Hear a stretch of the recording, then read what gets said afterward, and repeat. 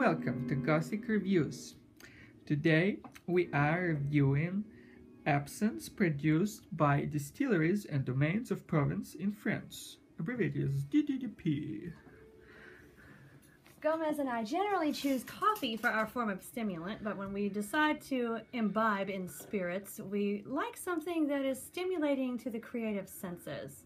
And throughout the ages, artists have been a fan of absinthe, and I think that it's really amazing that it's a drink that's been around for a few centuries, and it's still popular now, and it's still used now, so that's really nice. We have this bottle that we got back in October, and I'm sure it will last us forever. And we will show you guys how to mix and make and enjoy it. But first, I want to put the bottle away so Gomez, you can show the bottle.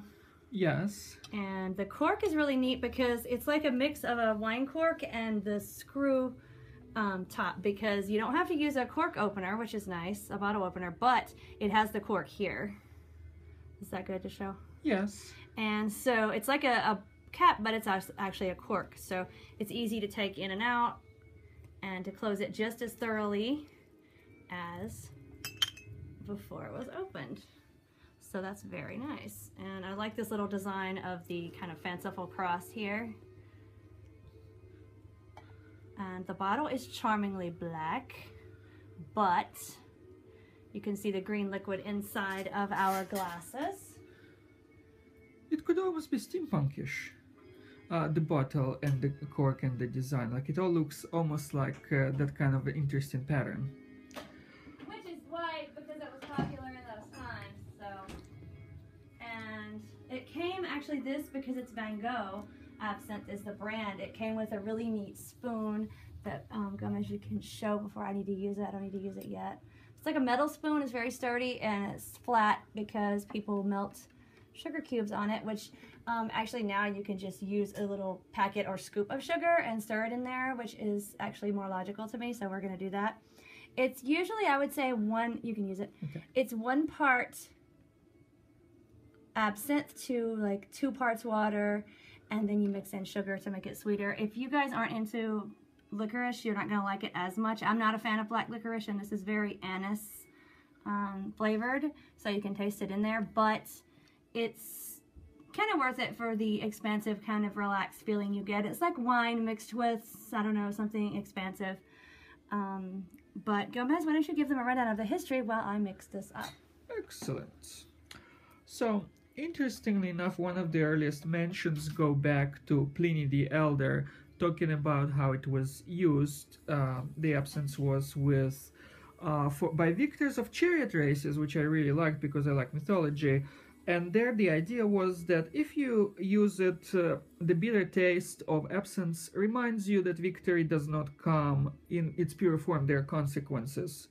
And even though it is a literary type of evidence, I find it confirmed in other mythological ideas of history. When you think about Pyrrhic victory, the expression where it derives from Pyrrhus of Epicurus, that is, that defeated the Roman legions, and his victory was complete over the Roman Empire for a second, but then he regretted it bitterly and said that another one would entirely destroy his own empire. So because of that idea of victories, I think that kind of a thing makes sense as evidence for the first appearance of absinthe. And it's also interesting how absinthe has been vilified unfairly to an extent as the source of madness and craziness by artistic minds, or responsible for all kinds of things. There was a popular case in Belgium of Jean Lanfray, who massacred his entire family in the early 90s and 1900s, and people used it as evidence to accuse absinthe, wormwood, everything of being a severe kind of hallucinogenic, psychotropic drug, yeah. And then because of that, it was forbidden throughout Europe and stuff. But just like everything else, we now have a retro because a wise UK manufacturer found a way to circumvent the law. Since it wasn't formally forbidden, it was allowed, so he imported it, and ever since Europe started receiving it. So it's like I like the whole concept of it because it all illustrates creativity in different processes that we I can use this spoon. Here you go. I have put in, I love this spoon. I use it for a soup spoon to stir the soup usually, so it's just so neat.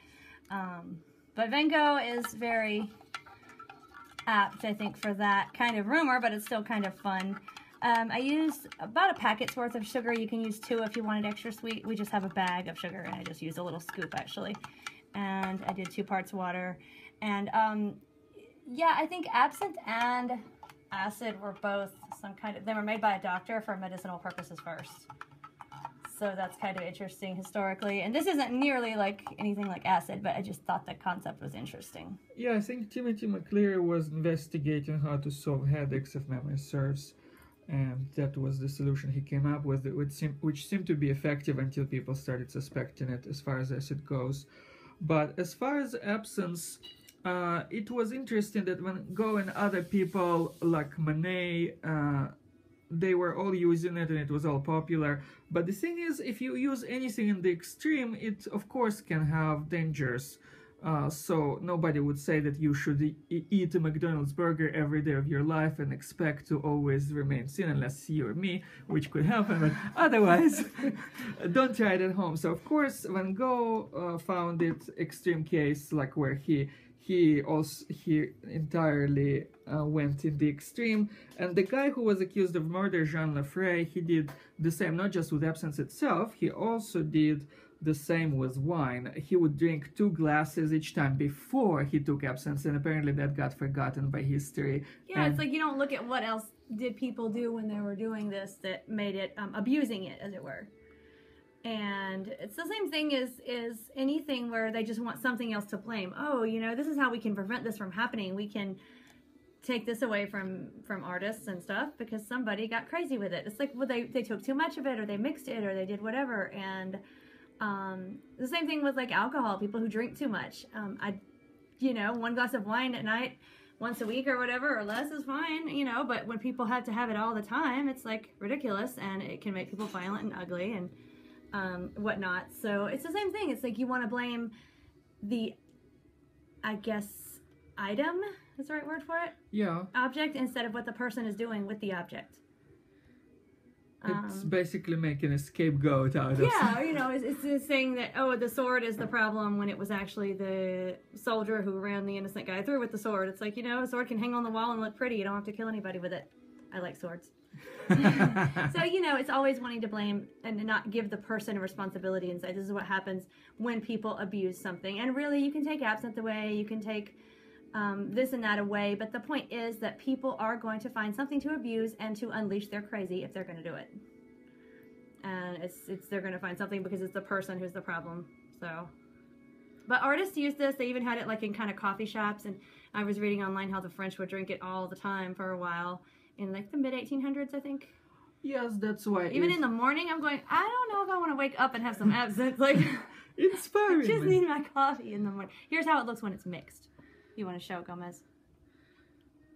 Yes, it still seems to be just as light green as before. Maybe yours seems to be slightly more yellow, maybe like yellowish green, I'd say. Well, I did the same thing to both of ours. But mine seems somehow greener, but I could be tripping a little. Yeah, you had one swallow and you're tripping, whatever.